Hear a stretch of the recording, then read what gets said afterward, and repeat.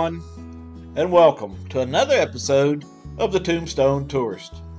Last week I was in western North Carolina and visited the graves of Enoch and Gwen Staley, along with a quick visit to the historic North Wilkesboro Speedway, which for the first time in more than a quarter of a century is scheduled to host a NASCAR Cup Series race.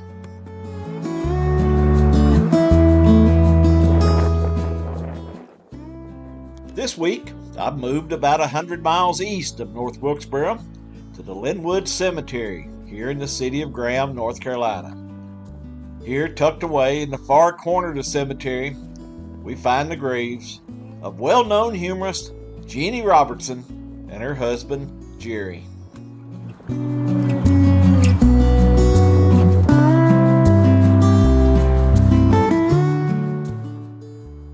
Jeanne Swanner Robertson was born on September 21st, 1943 in Chelsea, Massachusetts, but was raised here in Graham, North Carolina.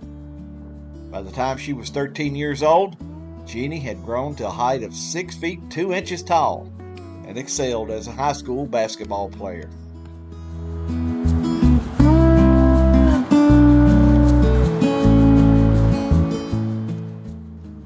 In addition to being a top athlete, Jeanne began entering beauty pageants, and by the age of 19 was crowned Miss North Carolina. She represented the state of North Carolina in the 1963 Miss America pageant, where she was named Miss Congeniality. Standing 6 foot 2 inches tall in her stocking feet, Jeanne remains the tallest person ever to compete in the Miss America pageant.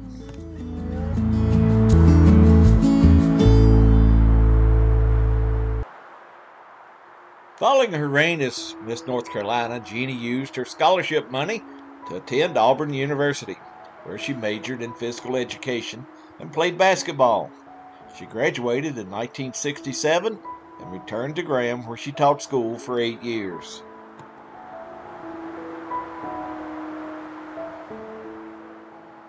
In the mid-1970s, Jeanne began speaking about her life as a pageant competitor and as a teacher. Along the way, she'd weave in real-life humor into her stories, and as time went by, Jeanne achieved regional attention as a humorist and began marketing herself by recording her engagements and selling tapes and CDs.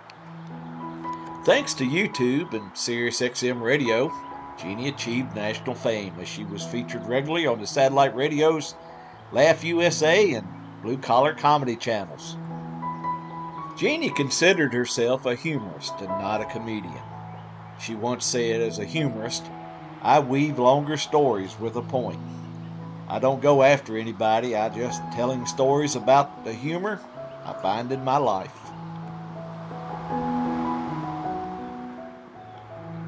A big part of Jeanne's life and her stories was her husband Jerry, who she married in 1974.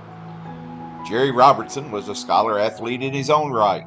He attended Duke University, where he played basketball for the Blue Devils and was the team captain in 1959. Jerry graduated from Duke with a master's degree in education and went on to obtain his doctorate from the University of North Carolina. Jeanne often said in her speaking engagements that Jerry had over-degreed himself.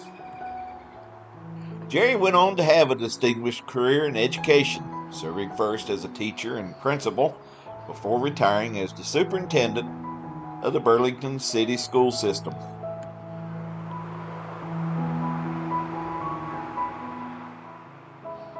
Jeanne often explained that Jerry was logical, orderly, and overly analytical. She often said that he didn't like life outside his neat little box. For this reason, she often referred to him during her performances as Left Brain, or LB for short. Some of Jeanne's most popular stories centered around Jerry's and his logical, analytical behavior. Two of my favorites was Jerry's shopping list and Jerry Goes to Hawaii.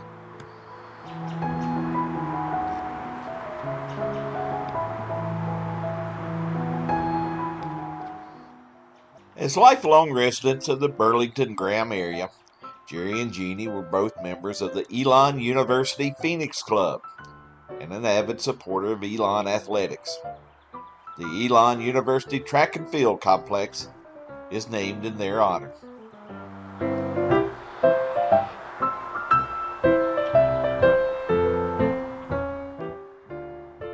Jerry and Jeanne Robertson was married for 47 years. Jerry passed away at the age of 83 on June 7, 2021. A few weeks later, on August 12th, it was announced that Jeanne was canceling her future engagements due to a serious illness. 10 days later, on August 21st, 2021, Jeanne Robertson passed away at the age of 77.